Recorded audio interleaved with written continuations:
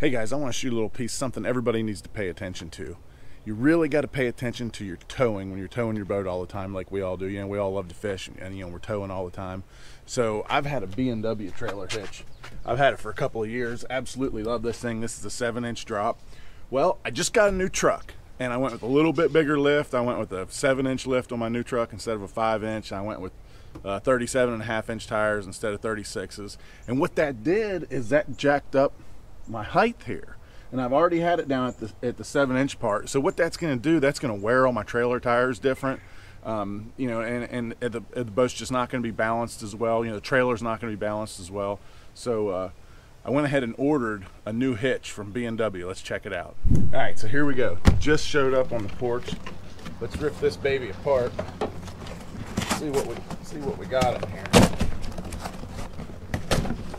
Probably not the exact way you're supposed to open it up, but that's how we're doing it. See, it's packaged in here, all cool. All right, there it is. So, what we got here, this is the 9-inch drop. And these things are so easy to operate. You just pull these little pins out, and you can move everything around just really easy. So you can just pull that pin out, pull that pin out, and this thing will slide. We're gonna want it, that's when it's in the stow position like that, and I'll show you that on the truck here in a second. But we are gonna want this guy like this, and I'm gonna want it all the way down, because like I said, the reason why I got a new B&W trailer hitch is I went with the bigger lift and bigger tires on the truck, so I had to get it to where I can keep that recommended ball height. See, I run a Ranger boat, and Ranger recommends it at 18 inches. So hopefully with this new 9-inch drop,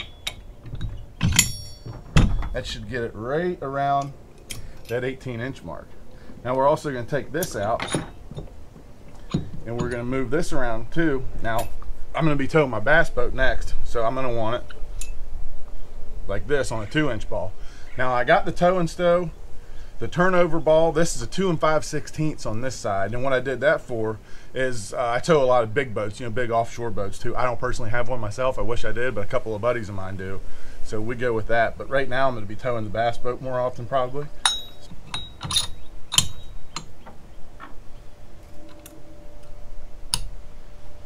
And now it's ready to go. All right, now this is how easy this is going to be for you to change this. All you got to do, I got a locking mechanism on my pin that connects to the truck. Pull it out just like that. Your pin comes out.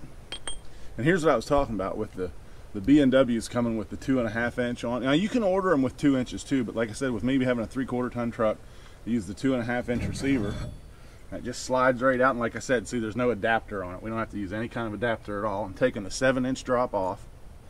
It just didn't have my trailer tongue in the proper position. So we shall put the new 9-inch drop one on.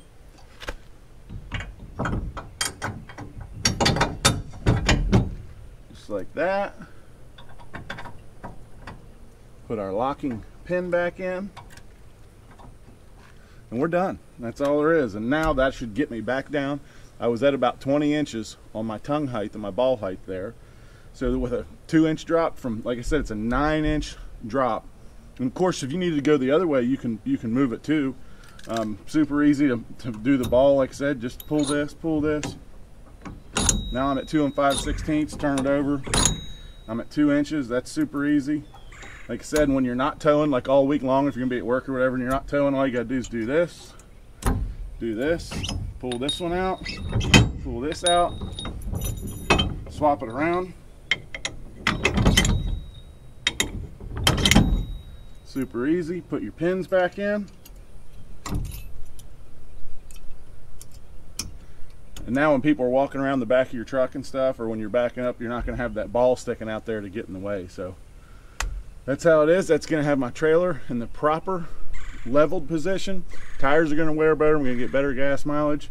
And I know nothing's going to happen because I got a B&W trailer hitch on the back.